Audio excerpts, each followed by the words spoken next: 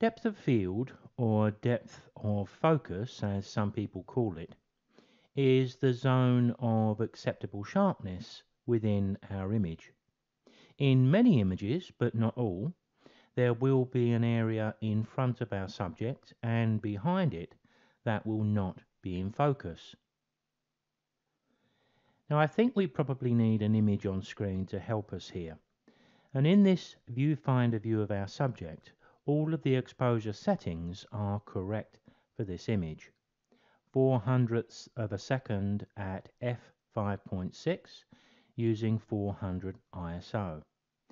But we also need to know the focal length of the lens used, and here, as you can see at the top of the screen, it was a 400mm telephoto zoom.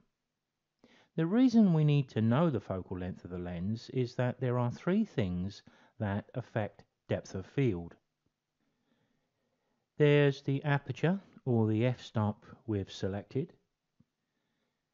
There's the focal length of the lens we've used for the shot, and also the distance we are from subject to camera. Now when we talk about a zone of focus within our image, we can clearly see that zone here with my ring-tailed lemur. I've focused about where you can see the center focus point in the viewfinder here. The aperture here is as wide as this lens goes, but the depth of field is fairly shallow. We have the lemur and the rock sharp because they're on the same plane of focus as the animal's eyes. They're within our depth of field.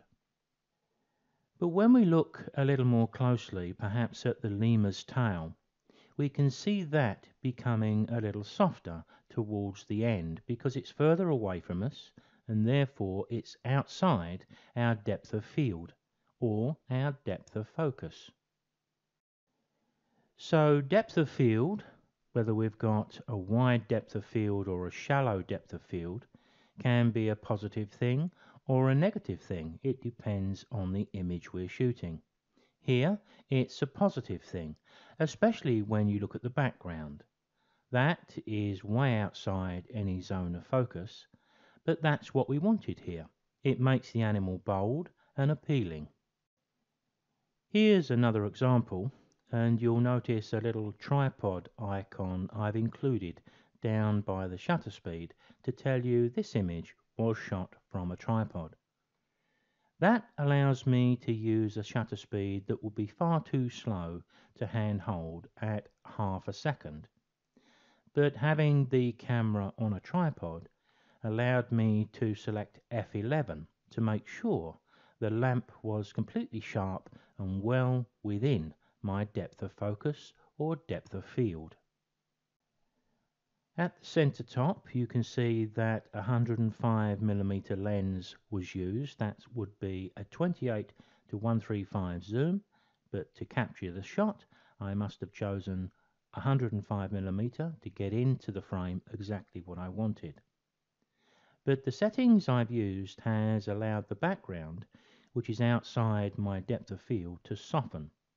But we can still make out what the background is, which again is working in our favour. Now look at the depth of field in this shot. It ranges from a few inches in front of us to infinity. Now that's been achievable because all three things that affect depth of field are in play here. The focal length of the lens used was 15mm, and wide-angle lenses always seem to help us to create a greater depth of field. The aperture we used was f11, and coupled with a wide-angle lens that gives us this very wide depth of field. The distance from the subject to the camera was just about right to maximize that depth of field. With this particular shot you can see I've actually shot the lily from the top down. But imagine shooting this from edge on, from the side, on about the same level as the lily. I'll also add our lens here to show the aperture, which here is wide open on this lens at f5.6. The lens used again was a 28 to 135mm zoom. So if we focus on the center of the flower, the zone that will be in focus may be something like this. Remembering we're shooting from the edge on from the left. And of course, if we reduce the aperture to f8, then that will increase the zone of focus, the depth of field, just a little wider. At f11, our aperture is much smaller and depth of field increases even more.